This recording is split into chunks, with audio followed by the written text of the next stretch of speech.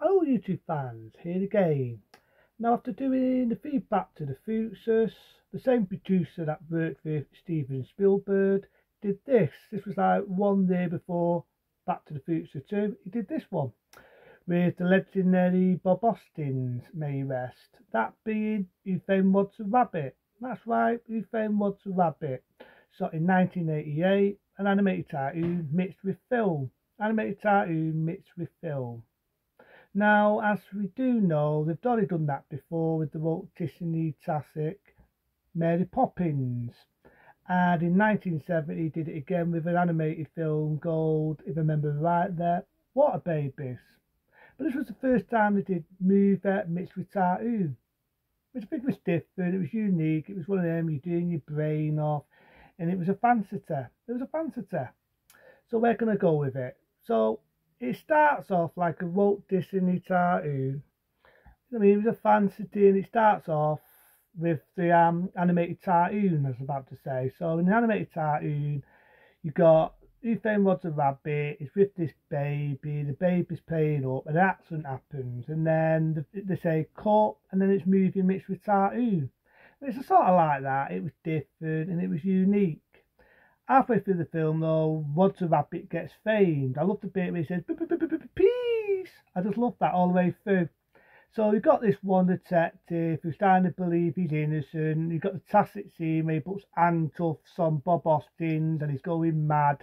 He's almost battering one another. So I don't like that. I like them tootsies, you know what I mean? I like them tootsies. So it's definitely different. It was a different norm than what you normally see in animated cartoons mixed with films. It was a different norm. So we're going to go with Who Framed Roger Rabbit. So like I say, start with that, he gets famed and you meet one villain. If you think you've seen him before, think of Start That Thing, and that is the man himself, Jock. Because of the fame that the actor did when he did Back to the Future, they had him play the villain in this. I remember the bit where he's melting his cartoon suit, pretty sad scene for the suit. And I also remember the car. I love the car. It's always accidents and all that. But let's not forget the beautiful animated cartoon with the tins of woman with the tins of hair. You know what I mean? There's bits where they're meeting cartoons and you got some in black and white before they did colour. I sort of like that little touch. He meets Betty Boo, one of the cartoons. Remember Boo Boo Boo Doo? And you meet the one with the tins of hair. Normally, I'm not a lover with women with ginger hair. They have a bad temper. But this one, really sets. He sets his cartoon. And I always remember the iconic scene. There's a scene where they have an accident, right? I'll tell you that bit straight away. They're in a car. And the cartoon of Roger Rabbit's woman goes spinning. And people say when she opens her legs, you sort of see science stone. Whether it was accidental or on purpose is a different story. But it's one of them you miss. So I didn't really thingy for an animated cartoon that much. So halfway through, the detective being Bob Austin, he's trying to save the rabbit. You find out his setup, and then you've got the main villain.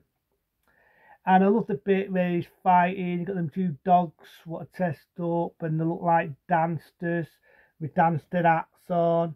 I thought I liked that touch. I felt it was dud. I felt it was brilliant. They're smoking them cigars. It was dud.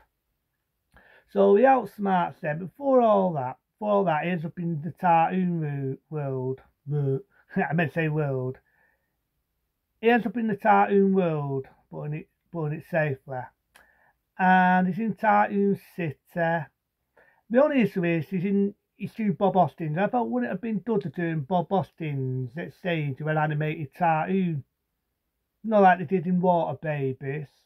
But I know, it's a different film. It's just me being nitpicky. I just felt, instead of just seeing Bob Austin's in the cartoon world, why not turn him into a cartoon? I get it, didn't go that way. I just thought, that's just me being nicky. But there's one woman, he thinks it's that woman, it's a woman with big dummy teeth, it shits him up, and then he ends up in the normal world. And that's when he fights the villain. But I love the bit, he's fighting him, he gets splattered and he's steaming like a dough. Bob Austin's, as a detective, gets fighting, he shits himself. So I sort of like them little touches, I like them. So, yeah, Who Framed Roger Rabbit, it was a bid it in 1988. It was sold a lot and it made a lot of money. Back in that era, everybody, I mean everybody was like going, who framed Roger Rabbit mad, who framed Roger Rabbit, and I let people into a secret. The actor that did the voice to Roger Rabbit, if you ever remember the original Nightmare on Elm Street, the bit where Nancy's in the bed and you got a doctor talking to the mum and he's talking about sleep and feet patterns and all that. Well, the actor that played the doctor in that scene is only the same one that does the voice to Roger Rabbit. Interesting tip. So, like I say, the detective saves the day. The rabbit gets back with his woman. End of movie. It's the end of movie. Where can I go with this? You know what I mean? It's definitely done. It's kind of based on the 1930s. You know what I mean? The 1930s and all that. So you got that 1930s sort of style. And, you know, it's sort of like that era when, you know, you had a detectives and it's based on the 30s, but it's mixed with a cartoon world. And I sort of like that. I mean, so they're making the town centre look like the 30s, but then they're also using animated cartoons. Like you've got Bus Bunny, you've got Roger Rabbit. I just said Roger Rabbit, I meant to say Bus Bunny. So you've got Mickey Mouse, you've got Bus Bunny, you've got Roger Rabbit, you've got a new cast of cartoons. And I just thought that was different. It was unique. And I do know it sparked a lot of other films. You had one go, remember right? They had one, if I can remember the name of it.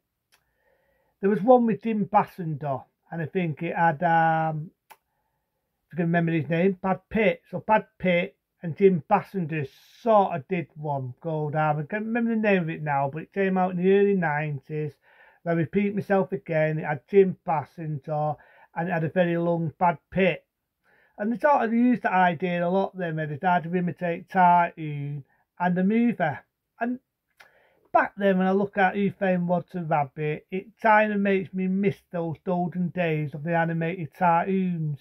You know, whether it be Mickey Mouse, whether it be Bus Bunny, whether it be Tom and Jerry. Because back then, cartoons, they were funny. And I just think the film was clever. It was mixed with animation, mixed with film, and when they did it, you can even go behind the scenes. There's bits where he's pretending with Bob Austin's, he's talking to a piece of wood. They have to use a piece of wood, move it across. Don't get real life animation mixed with film.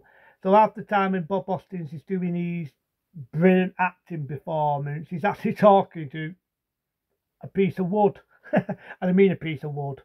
So I thought that was started funny, and then when the actor did the voice of Bees, Roger Rabbit, he was on set, nowhere near Bob Austin's, doing his lines. So basically they was barely near one another when they was doing the rehearsal.